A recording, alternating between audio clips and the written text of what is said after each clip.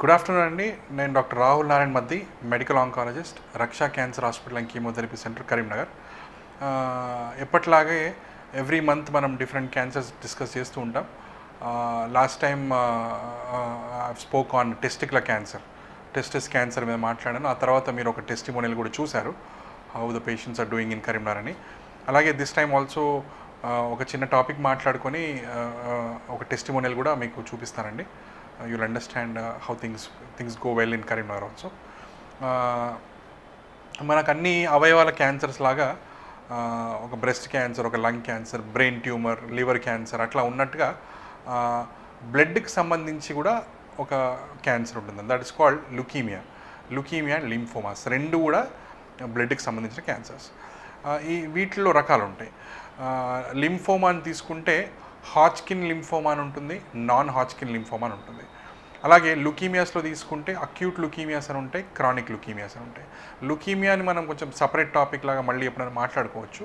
ఇప్పుడు few points on లింఫోమాస్లో మనకు హాజ్కిన్ lymphoma అని ఉంటాయి, నాన్ హాజ్కిన్ లింఫోమాస్ అని ఉంటాయి. జనరల్గా ఈ హాజ్కిన్, నాన్ హాజ్కిన్ లింఫోమాస్కి ఏజ్ గ్రూప్ అని ఏముండదండి. Childhood as less as 4 years 5 years నుంచి 70 ఏళ్ల వరకు ఏ జబ్బైనా ఎప్పుడైనా రావచ్చు. హాజ్కిన్ లింఫోమా అనేది చిన్న వయసులో రావచ్చు, మధ్య వయసులో రావచ్చు, అడల్ట్హుడ్లో రావచ్చు, ఓల్డ్ ఏజ్ రావచ్చు. అలాగే నాన్ హాజ్కిన్ లింఫోమాలో కూడా కొన్ని వేరియంట్స్ ఉంటాయి. బర్కెట్స్ లింఫోమా అన్న లాంటి variants, diffuse large B cell lymphoma ఇలాంటి యంగ్ ఏజ్లో 4 to 5 years 5 to 6 years ఆ టైంలో రావచ్చు, మధ్య వయసులో రావచ్చు, ఓల్డ్ ఏజ్లో కూడా రావచ్చు. సో వీటికి ఏజ్ అనేది ఒక కన్స్టెంట్ అంటూ ఏం లేదు. ఎలాంటి ఏజ్లో అయినా ఎప్పుడైనా రావచ్చు. వీటికి ఏమైనా కారణాలు ఉంటాయా? జనరల్గా నాన్ హాజ్కిన్ లింఫోమాకి, హాజ్కిన్ లింఫోమాకి పెద్దగా కారణాలు ఉండవు, చెడు అలవాట్లు ఉండవు. మనం ఎన్నోసార్లు డిస్కస్ చేసాము. ప్రతి క్యాన్సర్కి bad habit క్యాన్సరా, bad luck cancer అనేది ఉంటాయని మీకు ఎన్నోసార్లు చెప్పాను. Lymphomas are usually bad luck cancers, they are not bad habit cancers. Of course HIV, AIDS జబ్బులో కొన్ని లింఫోమాస్ వస్తూ ఉంటాయి. లిస్ట్ మళ్ళీ చెప్తాను మీకు. కొన్ని 4-5 types of lymphomas, little more also. ఎయిడ్స్లో వస్తూ ఉంటుంది, హెచ్ఐవి పేషెంట్స్లో వస్తూ ఉంటుంది. అలాంటి HIV, hepatitis B, hepatitis C ఇలాంటి వైరల్ ఇన్ఫెక్షన్స్లో తప్ప ఇక జనరల్గా స్మోకింగ్కి, ఆల్కహాల్కి పెద్దగా ఎక్కువ రిలేషన్ లేదండి లింఫోమాకి. బట్ ఈ వైరల్ ఇన్ఫెక్షన్స్ ఉన్న వాళ్ళకి ఎప్స్టీన్ బార్ వైరస్ అని ఉంటుంది ఒకటి.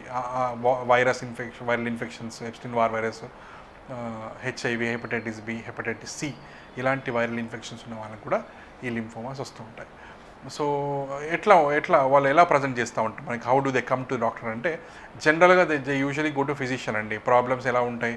ఆకలి తగ్గిపోవడము, వెయిట్ తగ్గిపోవడము, ఆకలి లేకపోవడము, జనరల్ వీక్నెస్, వెయిట్ లాస్ అవ్వడము, జ్వరం రావడము, నైట్ స్వెట్టింగ్ ఎక్కువ రావడము, బాగా నీరసించిపోవడము, ఇవన్నీ కూడా జనరల్గా లింఫోమా లక్షణాలు. అంతేకాకుండా చాలామంది పేషెంట్స్ చెప్తారు, నాకు మెడలో కొన్ని గడ్డలు కనబడుతున్నాయని, పై భాగంలో, కింది భాగంలో మెడలు, చంకలో గడ్డలు కనబడుతున్నాయని, పొట్ట ఉబ్బినట్టుగా అనిపిస్తుందని అంటారు. అప్పుడు లెఫ్ట్ సైడ్ కానీ రైట్ సైడ్ కానీ నొప్పి ఉంటుంది. సెంటర్లో మన అంబ్లికస్ చుట్టూ కూడా, అంబ్లికస్ పైన కూడా ఎత్తుగా ఉండి నొప్పి అంటూ ఉంటారు. ఏం తిన్నా కూడా అరగడం లేదు, తొందరగా కడుపు ఫుల్ అని అనిపిస్తుంది అంటారు. కొంతమంది స్క్రోటల్ స్వెల్లింగ్, అంటే టెస్టిస్ కూడా పెరుగుతుంది. టెస్టిక్యులర్ క్యాన్సర్లో మనం మాట్లాడినట్టుగా ఆ టెస్టిక్యులర్ క్యాన్సర్ వేరే ఎంటిటీ అయితే, ఈ లింఫోమా, ఈ బ్లడ్కి సంబంధించింది, లింఫ్ నోడ్కి సంబంధించిన జబ్బు టెస్టిస్లో కూడా రావడం జరుగుతుంది. సో టెస్టిస్ ఇన్వాల్వ్ కావడము, గజ్జల్లో కొన్ని చిన్న గడ్డలు రావడము, పొట్ట పై భాగంలో ఉండడము గడ్డలు, అండ్ చంకలో ఉండడము, మెడలో రావడము, మెడల పై భాగం, కింది భాగం రావడము, ఇవన్నీ కూడా. అండ్ ఊపిరితిత్తుల మధ్యలో, అంటే మన ఛాతి మధ్యలో కూడా మీడియాస్టినం అంటారు, అక్కడ కూడా రకరకాల గడ్డలు మనకు స్కాన్లలో కనబడుతూ ఉంటాయి.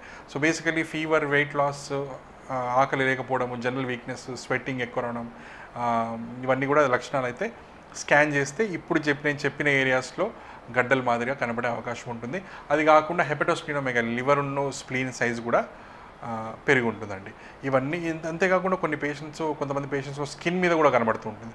ఆ స్కిన్ మీద ఉన్న లీజన్ టెస్ట్ చేస్తే కూడా మనకు ఈ లింఫోమా అనేది బయటపడవచ్చు. కొంతమందికి స్కిన్ అంతా ఎర్రగా అయిపోయి ఉంటుంది, బ్లీడింగ్ అయి ఉంటుంది.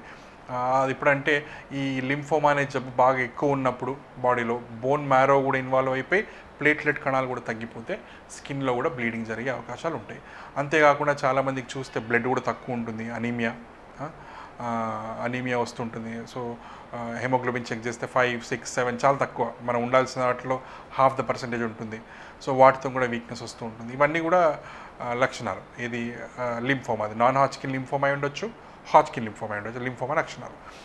సో వీటికి ఏం స్కాన్ చేస్తాం, ఎలా బయటపడుతుందంటే యూజువల్గా చేసేది పెట్ స్కాన్ అండి. పెట్ సిటీ స్కాన్ అంటారు. అంతకుముందు ఒకప్పుడు ఎక్స్రే అల్ట్రాసౌండ్తోనే స్టేజింగ్ వర్కప్ అయిపోతుండే. మధ్యలో then we got CT scan, ఛాతీ సిటీ స్కాన్ కానీ పుట్ట సిటీ స్కాన్ చేస్తే ఎక్కడెక్కడ లింఫ్ నోడ్స్ ఉన్నాయో అన్నీ కూడా మనం లింఫ్ నోడ్స్ ఉన్నాయా, స్ప్లీన్ మాత్రమే పెరిగిందా, లివర్ కూడా పెరిగిందా, మనం అనుకున్నట్టు అంబ్లికస్ చుట్టూ పై భాగంలో, కడుపు పై భాగంలో గడ్డలు ఏమైనా ఉన్నాయా, టెస్టిస్లో కూడా ఒకవేళ గడ్డలు ఉంటే దాని నేచర్ ఎట్లా ఉంది, దాని తత్వం ఎట్లా ఉంది, అది గట్టిగా ఉందా, సాఫ్ట్ ఉందా అని మనం చేయబెట్టి కూడా చూడొచ్చు.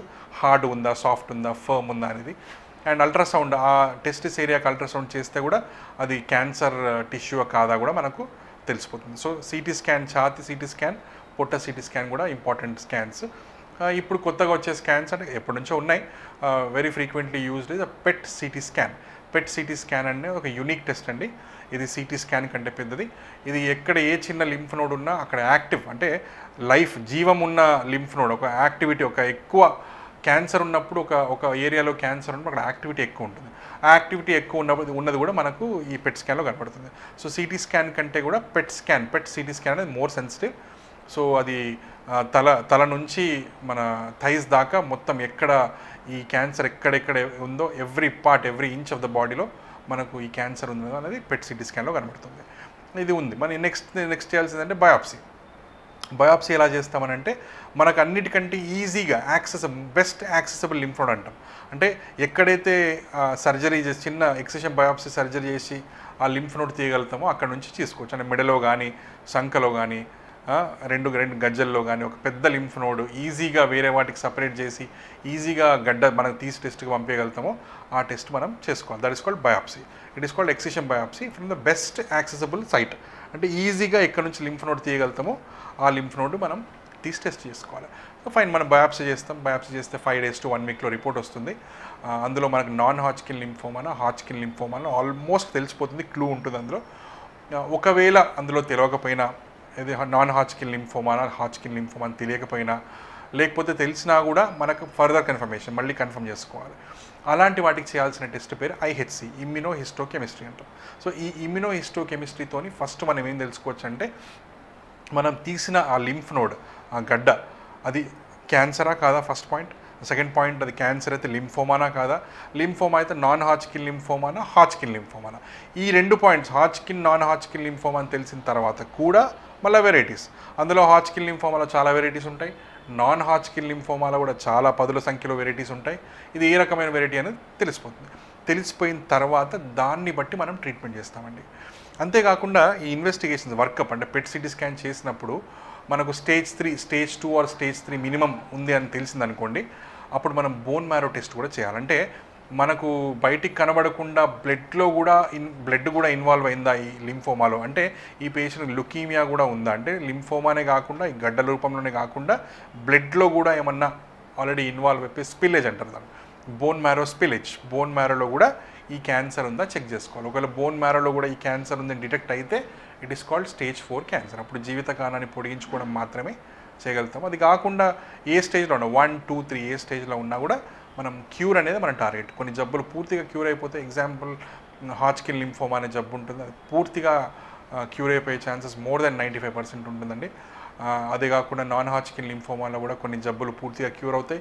క్యూర్ కాకపోయినా 7 to 8 years, 10 years, 15 years దాకా కూడా ఏం కాకుండా ఉండే జబ్బులు కొన్ని ఉంటాయి. ఫర్ ఎగ్జాంపుల్ ఫాలిక్యులర్ లింఫోమా అనే జబ్బు ఉంటుంది, రఫ్గా 10 years, 14 years, 15 years కూడా పేషెంట్ ఏం కాకుండా బతికిన సన్నివేశాలు ఎన్నో ఉన్నాయి. సో అది స్టేజ్ 1 or 2. స్టేజ్ 1 అంటే జనరల్ మెడలకు మాత్రమే స్టక్ అయి ఉన్నాయి, మెడలో మాత్రమే ఉన్నది.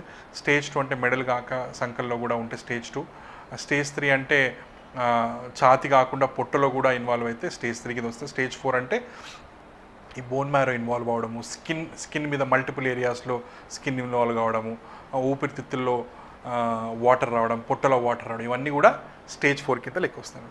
సో బేసికలీ ఏ స్టేజ్ అయినా కూడా the primary treatment will be chemotherapy.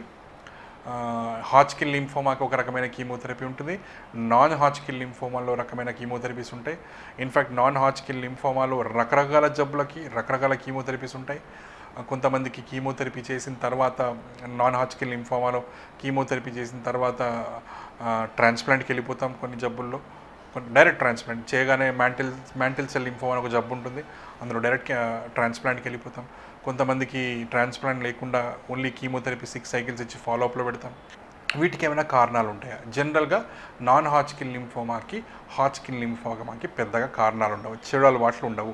మనం ఎన్నోసార్లు డిస్కస్ చేసాము, ప్రతి క్యాన్సర్కి bad habit క్యాన్సరా bad luck cancer అనేది ఉంటాయని మీకు ఎన్నోసార్లు చెప్పాను. Lymphomas are usually bad luck cancers, they are not bad habit cancers. Of course HIV AIDS జబ్బులో కొన్ని లింఫోమాస్ వస్తూ ఉంటాయి. లిస్ట్ మళ్ళీ చెప్తాను మీకు, కొన్ని 4-5 types of lymphomas, little more also. ఎయిడ్స్లో వస్తూ ఉంటుంది, హెచ్ఐవి పేషెంట్స్లో వస్తూ ఉంటుంది. అలాంటి HIV, hepatitis B, hepatitis C ఇలాంటి వైరల్ ఇన్ఫెక్షన్స్లో తప్ప ఇక జనరల్గా స్మోకింగ్కి, ఆల్కహాల్కి పెద్దగా ఎక్కువ రిలేషన్ లేదండి లింఫోమాకి.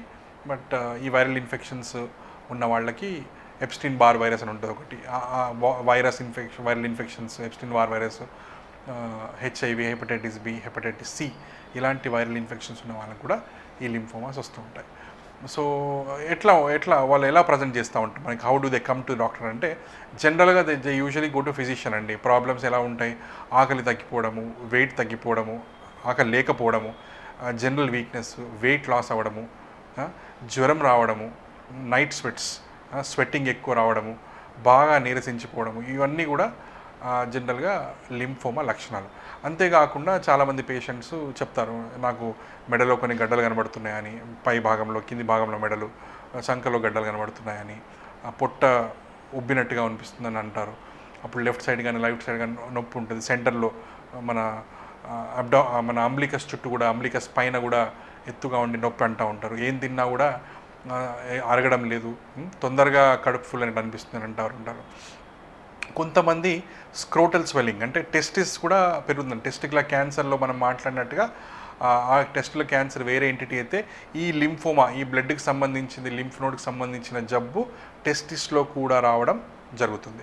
సో టెస్టిస్ ఇన్వాల్వ్ కావడము, గజ్జల్లో కొన్ని చిన్న గడ్డలు రావడము, పొట్టల పై భాగంలో ఉండడము గడ్డలు, అండ్ చంకలో ఉండడము, మెడలో రావడము, మెడల పై భాగం కింది భాగం రావడము, ఇవన్నీ కూడా. అండ్ ఊపిరితిత్తుల మధ్యలో అంటే మన ఛాతి మధ్యలో కూడా మీడియాస్టినం అంటారు, అక్కడ కూడా రకరకాల గడ్డలు మనకు స్కాన్లలో కనబడుతూ ఉంటాయి. So basically fever, weight loss, ఆకలి లేకపోవడము, జనరల్ వీక్నెస్, స్వెట్టింగ్ ఎక్కువ రావడం, ఇవన్నీ కూడా లక్షణాలు అయితే స్కాన్ చేస్తే ఇప్పుడు నేను చెప్పిన ఏరియాస్లో గడ్డల మాదిరిగా కనబడే అవకాశం ఉంటుంది. అది కాకుండా హెపటోస్ప్లీనోమెగాలీ, లివర్ ఉన్న స్ప్లీన్ సైజ్ కూడా పెరిగి ఉంటుందండి. ఇవన్నీ అంతేకాకుండా కొంతమంది పేషెంట్స్ స్కిన్ మీద కూడా కనబడుతూ ఉంటుంది. ఆ స్కిన్ మీద ఉన్న లీజన్ టెస్ట్ చేస్తే కూడా మనకు ఈ లింఫోమా అనేది బయటపడవచ్చు. కొంతమందికి స్కిన్ అంతా ఎర్రగా అయిపోయి ఉంటుంది, బ్లీడింగ్ అయి ఉంటుంది. అది ఇప్పుడంటే ఈ లింఫోమా అనే జబ్బు బాగా ఎక్కువ ఉన్నప్పుడు బాడీలో బోన్ మ్యారో కూడా ఇన్వాల్వ్ అయిపోయి ప్లేట్లెట్ కణాలు కూడా తగ్గిపోతే స్కిన్లో కూడా బ్లీడింగ్ జరిగే అవకాశాలు ఉంటాయి. అంతేకాకుండా చాలామందికి చూస్తే బ్లడ్ కూడా తక్కువ ఉంటుంది, అనీమియా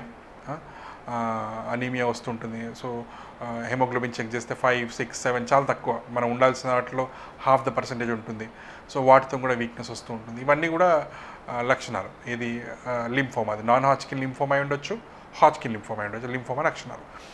సో వీటికి ఏం స్కాన్ చేస్తాం, ఎలా బయటపడుతుందంటే యూజువల్గా చేసేది పెట్ స్కాన్ అండి. పెట్ సిటీ స్కాన్ అంటారు. అంతకుముందు ఒకప్పుడు ఎక్స్రే, అల్ట్రాసౌండ్తోనే స్టేజింగ్ వర్కప్ అయిపోతుండే. మధ్యలో then we got CT scan, ఛాతీ సిటీ స్కాన్ కానీ, పొట్ట సిటీ స్కాన్ చేస్తే ఎక్కడెక్కడ లింఫ్ నోడ్స్ ఉన్నాయో అన్నీ కూడా మనం లింఫ్ నోడ్స్ ఉన్నాయా, స్ప్లీన్ మాత్రమే పెరిగిందా, లివర్ కూడా పెరిగిందా, మనం అనుకున్నట్టు అంబ్లికస్ చుట్టూ పై భాగంలో, కడుపు పై భాగంలో గడ్డలు ఉన్నాయా, టెస్టిస్లో కూడా ఒకవేళ గడ్డలు ఉంటే దాని నేచర్ ఎట్లా ఉంది, దాని తత్వం ఎట్లా ఉంది, అది గట్టిగా ఉందా, సాఫ్ట్ ఉందా అని మనం చేయబెట్టి కూడా చూడొచ్చు. హార్డ్ ఉందా, సాఫ్ట్ ఉందా, ఫర్మ్ ఉందా అనేది. అండ్ అల్ట్రాసౌండ్, ఆ టెస్టిస్ ఏరియాకి అల్ట్రాసౌండ్ చేస్తే కూడా అది క్యాన్సర్ టిష్యూ కాదా కూడా మనకు తెలిసిపోతుంది. సో సిటీ స్కాన్, ఛాతీ సిటీ స్కాన్, పొట్ట సిటీ స్కాన్ కూడా ఇంపార్టెంట్ స్కాన్స్. ఇప్పుడు కొత్తగా వచ్చే స్కాన్స్ అంటే ఎప్పటి నుంచో ఉన్నాయి, very frequently used is PET CT scan. PET CT scan అనే ఒక యూనిక్ టెస్ట్ అండి. ఇది సిటీ స్కాన్ కంటే పెద్దది. ఇది ఎక్కడ ఏ చిన్న లింఫ్ నోడ్ ఉన్నా అక్కడ యాక్టివ్ అంటే జీవం ఉన్న లింఫ్ నోడ్, ఒక యాక్టివిటీ, ఒక ఎక్కువ క్యాన్సర్ ఉన్నప్పుడు ఒక ఏరియాలో క్యాన్సర్ ఉన్నప్పుడు అక్కడ యాక్టివిటీ ఎక్కువ ఉంటుంది. ఆ యాక్టివిటీ ఎక్కువ ఉన్నది కూడా మనకు ఈ పెట్ స్కాన్లో కనపడుతుంది. సో సిటీ స్కాన్ కంటే కూడా పెట్ సిటీ స్కాన్ అనేది మోర్ సెన్సిటివ్. సో అది తల నుంచి మన థైస్ దాకా మొత్తం ఎక్కడ ఈ క్యాన్సర్ ఎక్కడెక్కడ ఉందో ఎవ్రీ ఇంచ్ ఆఫ్ ద బాడీలో మనకు ఈ క్యాన్సర్ ఉంది అనేది పెట్ సిటీ స్కాన్లో కనబడుతుంది. ఇది ఉంది. మన నెక్స్ట్ చేయాల్సిందంటే బయాప్సీ ఎలా చేస్తామనంటే మనకు అన్నిటికంటే ఈజీగా బెస్ట్ యాక్సెసబుల్ లింఫ్ నోడ్ అంటాం. అంటే ఎక్కడైతే సర్జరీ చేసి చిన్న ఎక్సిషన్ బయాప్సీ సర్జరీ చేసి ఆ లింఫ్ నోడ్ తీయగలుగుతామో అక్కడ నుంచి తీసుకోవచ్చు. అంటే మెడలో కానీ సంకలో కానీ రెండు గజ్జల్లో కానీ ఒక పెద్ద లింఫ్ నోడ్ ఈజీగా వేరే వాటికి సపరేట్ చేసి ఈజీగా మనకు తీసి టెస్ట్కి పంపించగలుగుతామో ఆ టెస్ట్ మనం చేసుకోవాలి. That is called biopsy. It is called excision biopsy from the best accessible site. అంటే ఈజీగా ఎక్కడ నుంచి లింఫ్ నోడ్ తీయగలుగుతామో ఆ లింఫ్ నోడ్ మనం తీసి టెస్ట్ చేసుకోవాలి. సో ఫైన్, మనం బయాప్సీ చేస్తే 5 days to 1 weekలో రిపోర్ట్ వస్తుంది. అందులో మనకు నాన్ హాజ్కిన్ లింఫోమానా హాజ్కిన్ లింఫోమానా ఆల్మోస్ట్ తెలిసిపోతుంది, క్లూ ఉంటుంది అందులో. ఒకవేళ అందులో తెలియకపోయినా ఇది నాన్ హాజ్కిన్ లింఫోమానా హాజ్కిన్ లింఫోమానా తెలియకపోయినా లేకపోతే తెలిసినా కూడా మనకు ఫర్దర్ కన్ఫర్మేషన్ మళ్ళీ కన్ఫర్మ్ చేసుకోవాలి. అలాంటి వాటికి చేయాల్సిన టెస్ట్ పేరు IHC, ఇమ్యునోహిస్టోకెమిస్ట్రీ అంటాం. సో ఈ ఇమ్యునోహిస్టోకెమిస్ట్రీతోని ఫస్ట్ మనం ఏం తెలుసుకోవచ్చు అంటే మనం తీసిన ఆ లింఫ్ నోడ్ ఆ గడ్డ అది క్యాన్సరా కాదా ఫస్ట్ పాయింట్. సెకండ్ పాయింట్, అది క్యాన్సర్ అయితే లింఫోమానా కాదా, లింఫోమా అయితే నాన్ హాజ్కిన్ లింఫోమానా హాజ్కిన్ లింఫోమానా. ఈ 2 పాయింట్స్ హాజ్కిన్ నాన్ హాజ్కిన్ లింఫోమా అని తెలిసిన తర్వాత కూడా మళ్ళీ వెరైటీస్, అందులో హాజ్కిన్ లింఫోమాలో చాలా వెరైటీస్ ఉంటాయి, నాన్ హాజ్కిన్ లింఫోమాలో కూడా చాలా 10ల సంఖ్యలో వెరైటీస్ ఉంటాయి. ఇది ఏ రకమైన వెరైటీ అనేది తెలిసిపోయిన తర్వాత దాన్ని బట్టి మనం ట్రీట్మెంట్ చేస్తామండి. అంతేకాకుండా ఈ ఇన్వెస్టిగేషన్స్ వర్కప్ అంటే పెట్ సిటీ స్కాన్ చేసినప్పుడు మనకు స్టేజ్ 2 ఆర్ స్టేజ్ 3 మినిమం ఉంది అని తెలిసిందనుకోండి, అప్పుడు మనం బోన్ మ్యారో టెస్ట్ కూడా చేయాలంటే మనకు బయటికి కనబడకుండా బ్లడ్ కూడా ఇన్వాల్వ్ అయిందా ఈ లింఫోమాలో, అంటే ఈ పేషెంట్ లుకీమియా కూడా ఉందా, అంటే లింఫోమానే కాకుండా ఈ గడ్డల రూపంలోనే కాకుండా బ్లడ్లో కూడా ఏమన్నా ఆల్రెడీ ఇన్వాల్వ్ అయిపోయి స్పిల్లేజ్ అంటారు దాన్ని, బోన్ మ్యారో స్పిల్లేజ్, బోన్ మ్యారోలో కూడా ఈ క్యాన్సర్ ఉందా చెక్ చేసుకోవాలి. ఒకవేళ బోన్ మ్యారోలో కూడా ఈ క్యాన్సర్ ఉందని డిటెక్ట్ అయితే it is called stage 4 cancer. అప్పుడు జీవితకాలాన్ని పొడిగించుకోవడం మాత్రమే చేయగలుగుతాం. అది కాకుండా ఏ స్టేజ్లో ఉన్నా 1, 2, 3 ఏ స్టేజ్లో ఉన్నా కూడా మనం క్యూర్ అనేది మన టార్గెట్. కొన్ని జబ్బులు పూర్తిగా క్యూర్ అయిపోతే, ఎగ్జాంపుల్ హాజ్కిన్ లింఫోమా అనే జబ్బు ఉంటుంది, అది పూర్తిగా క్యూర్ అయిపోయే ఛాన్సెస్ మోర్ దెన్ 95% ఉంటుందండి. అదే కాకుండా నాన్ హాజ్కిన్ లింఫోమాలో కూడా కొన్ని జబ్బులు పూర్తిగా క్యూర్ అవుతాయి. క్యూర్ కాకపోయినా 7 to 8 years, 10 years, 15 years దాకా కూడా ఏం కాకుండా ఉండే జబ్బులు కొన్ని ఉంటాయి. ఫర్ ఎగ్జాంపుల్ ఫాలిక్యులర్ లింఫోమా అనే జబ్బు ఉంటుంది, రఫ్గా 10 years, 14 years, 15 years కూడా పేషెంట్ ఏం కాకుండా బతికిన సన్నివేశాలు ఎన్నో ఉన్నాయి. సో అది స్టేజ్ 1 or 2. స్టేజ్ 1 అంటే జనరల్ మెడలకు మాత్రమే స్టక్ అయి ఉన్నాయి, మెడలో మాత్రమే ఉన్నది. స్టేజ్ 2 అంటే మెడలు కాక సంకల్లో కూడా ఉంటే స్టేజ్ 2. స్టేజ్ 3 అంటే ఛాతి కాకుండా పొట్టలో కూడా ఇన్వాల్వ్ అయితే స్టేజ్ 3 కింద వస్తుంది. స్టేజ్ 4 అంటే ఈ బోన్ మ్యారో ఇన్వాల్వ్ అవ్వడము, స్కిన్ మీద మల్టిపుల్ ఏరియాస్లో స్కిన్ ఇన్వాల్వ్ కావడము, ఊపిరితిత్తుల్లో వాటర్ రావడం, పొట్టలో వాటర్ రావడం, ఇవన్నీ కూడా స్టేజ్ 4 కింద లెక్క వస్తాయి. సో బేసికలీ ఏ స్టేజ్ అయినా కూడా the primary treatment will be chemotherapy. హాజ్కిన్ లింఫోమాకి ఒక రకమైన కీమోథెరపీ ఉంటుంది, నాన్ హాజ్కిన్ లింఫోమాలో రకమైన కీమోథెరపీస్ ఉంటాయి. ఇన్ఫ్యాక్ట్ నాన్ హాజ్కిన్ లింఫోమాలో రకరకాల జబ్బులకి రకరకాల కీమోథెరపీస్ ఉంటాయి. కొంతమందికి కీమోథెరపీ చేసిన తర్వాత నాన్ హాజ్కిన్ లింఫోమాలో కీమోథెరపీ చేసిన తర్వాత ట్రాన్స్ప్లాంట్కి వెళ్ళిపోతాం. కొన్ని జబ్బుల్లో డైరెక్ట్ ట్రాన్స్ప్లాంట్ చేయగానే మ్యాంటిల్ సెల్ లింఫోమా అని ఒక జబ్బు ఉంటుంది, అందులో డైరెక్ట్ ట్రాన్స్ప్లాంట్కి వెళ్ళిపోతాం. కొంతమందికి ట్రాన్స్ప్లాంట్ లేకుండా ఓన్లీ కీమోథెరపీ 6 cycles ఇచ్చి ఫాలోఅప్లో పెడతాం. హాజ్కిన్ లింఫోమాలో అన్ని జబ్బులకు జనరల్గా చేసేది కీమోథెరపీ మాత్రమే. స్టాండర్డ్ రెజిమెన్ ఉంటుందండి, ABVD రెజిమెన్ అని ఉంటుంది. 12 doses ఇస్తాం. ఇచ్చిన తర్వాత 90% కేసెస్ బాగా అయిపోతే ఒక 10% కేసెస్ చెప్పలేం మళ్ళీ రావచ్చు. ఈవెన్ మళ్ళీ వచ్చినా కూడా కీమోథెరపీ ఇచ్చి ట్రాన్స్ప్లాంట్ చేస్తే జీవితకాలం మొత్తం మళ్ళీ రాకుండా ఉండే అవకాశాలు ఉంటాయి. So this is about హాజ్కిన్ lymphoma and non హాజ్కిన్ lymphoma. So basically chemotherapy is the treatment of choice. కొన్ని కేసెస్ నాన్ హాజ్కిన్ లింఫోమా కానీ హాజ్కిన్ లింఫోమా రెండిట్లో కొన్ని కేసు ఎర్లీ డిసీజ్ ఎక్కువ జబ్బు లేకుండా ఫస్ట్ ఆర్ సెకండ్ స్టేజ్లో మాత్రమే ఉంటే ఒక చిన్న కీమోథెరపీ 2 to 4 cycles మాత్రమే కీమోథెరపీ ఇచ్చి రేడియేషన్ ఇస్తే బాగుంటుందండి. మొత్తం కీమోథెరపీ అవసరం ఉండదు. సో ఇలా ఏదైనా కూడా స్టేజ్ బట్టి జబ్బు బట్టి మనం నిర్ణయిస్తూ ఉంటాం. కొన్ని విషయాలు ఏంటంటే ఇంత మీకు చెప్పాను, హెచ్ఐవిలో కూడా ఇలాంటి జబ్బులు వస్తూ ఉంటాయి. సో హెచ్ఐవి కేసెస్లో బర్కిట్స్ లింఫోమా అని, diffuse large be cell lymphoma అని, కొన్ని అక్యూట్ లుకీమియాస్, ఇవన్నీ కూడా ఈ హెచ్ఐవి పేషెంట్స్లో అంటే ఎయిడ్స్ పేషెంట్లు కూడా వస్తూ ఉంటాయి. రీసెంట్లీ నేను ఒక 2.5 years బ్యాక్ ఒక హెచ్ఐవి ఉన్న పేషెంట్కి ట్రీట్మెంట్ చేశాము. ఆ హెచ్ఐవి పేషెంట్కి CD4 count was much less than 50 కంటే తక్కువ ఉండే, 34 ఏమో ఉండే. అప్పుడు మెల్లిగా దాన్ని CD4 కౌంట్ని పెంచి మేము బ్రహ్మాండమైన యాంటీబాడీ ప్లస్ కీమోథెరపీ ట్రీట్మెంట్ ఇస్తే 5 to 6 సైకిల్స్ ఇస్తే now he is doing well. ఇప్పుడు తన CD4 count is more than 400. Normal HIV కూడా కంట్రోల్లో ఉంది. మన రీసెంట్గా ఈ మధ్య ఒకసారి ఊరికే కలవడానికి వస్తే కన్సల్టేషన్కి వస్తే ఒక టెస్టిమోనియల్ ఇవ్వమంటే ఇచ్చాడండి. He is doing absolutely well. బాడీలో ఎక్కడ కూడా జబ్బు లేదు. And it's been almost 2.5 years. ఒక హెచ్ఐవి పేషెంట్ ఒక భయంకరమైన ప్రాణాంతకమైన క్యాన్సర్ తనకు పొట్టలో ఉండేయండి. అది సర్జరీ చేసిన తర్వాత 6 cycles ఆఫ్ కీమోథెరపీ చాలా జాగ్రత్తగా ఇచ్చాము. ఇదంతా జరిగింది కరీంనగర్లోనే. సో కరీంనగర్లో ఆ ట్రీట్మెంట్ చేస్తే ఇప్పటికీ 2.5 years ఇంకా బతికే ఉన్నాడు. ఇక ఫ్యూచర్లో కూడా రాకపోవచ్చేమో అని అనుకుంటున్నామండి.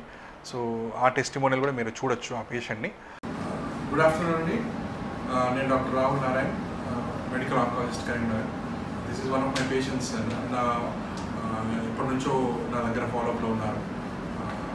తనకు బర్కిట్స్ లింఫోమా అని ఒక జబ్బు ఉండే. It's kind of blood cancer. తన కడుపులో వచ్చి ఉండే అంతకుముందు. సో హైదరాబాద్లో సర్జరీ చేసుకున్నానికి వచ్చినాక నేను కీమోథెరపీ చేశాను. It's already been 1.5 to 2 years అయిపోయింది. అప్పటి నుంచి ఫాలోఅప్లో ఉన్నారు. రోజు రోజుకి బికమ్ బెటర్ అండ్ ఇప్పుడు బాగా అయ్యిండు, మంచి సెటిల్ అయ్యాడు లైఫ్లో కూడా.